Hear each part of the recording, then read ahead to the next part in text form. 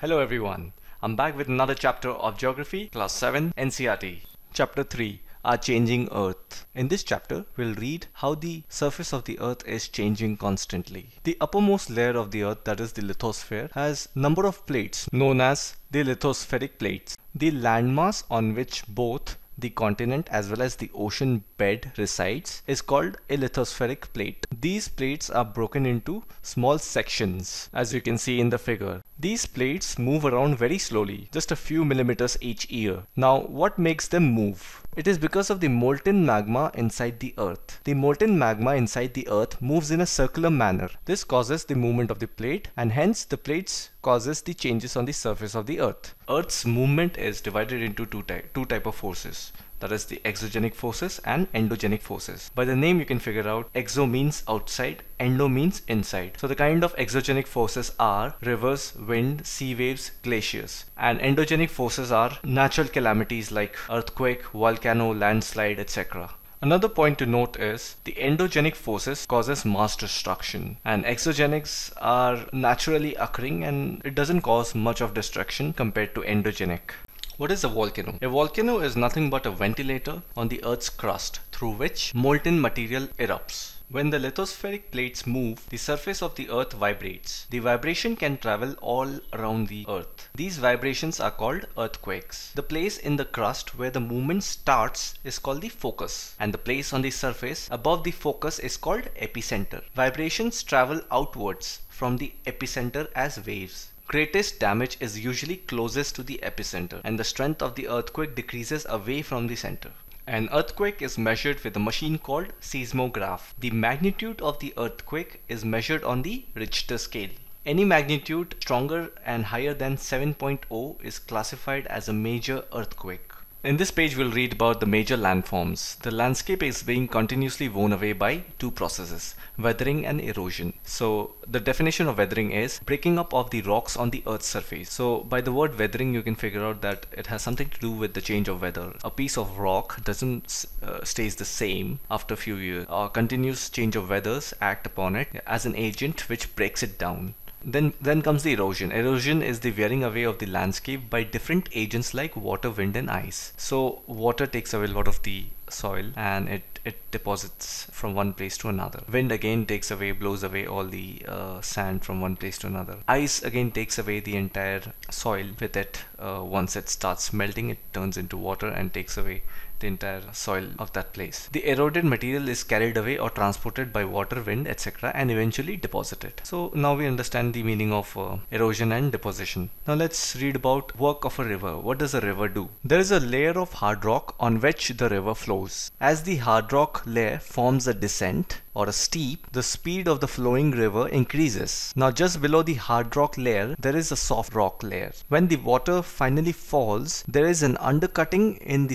soft rock layer below the hard rock layer, due to which the river water falls perpendicular to the ground, forming a plunge pool. As the river enters the plain, it twists and turns, forming large bends known as meanders. As the river approaches the sea, the speed of the flowing water decreases and the river begins to break up into a number of streams called distributaries. The river becomes so slow that it begins to deposit its load. Each distributary formed its own mouth. These mouths are nothing but deltas. Now let's read about the work of the sea waves. What does the sea waves do? We know that the erosion and deposition of the sea waves helps in forming the coastal landforms, that is the beach. Now the sea waves continuously strike at the rock. If you see this picture, you can see these small arches and sea caves that are formed in the rock. These are due to the continuous strike of the sea waves, and over time they become larger and wider. Thus hollow-like caves are formed on the rocks. They are called sea caves, and at some places you can see sea arches are formed. And then we have another type of formation called the stack. Now let's read about the work of ice. What do they do? Glaciers are nothing but rivers of ice, we know that, and they erode the landscape by bulldozing soil and stones to expose the solid rock below. Now as the ice melts, they get filled up with water and become beautiful lakes in the mountain. The material carried by the glaciers, such as rocks, big and small, sand, gets deposited. These deposits are called glacial moraines. And last but not the least, let's read about the work of wind.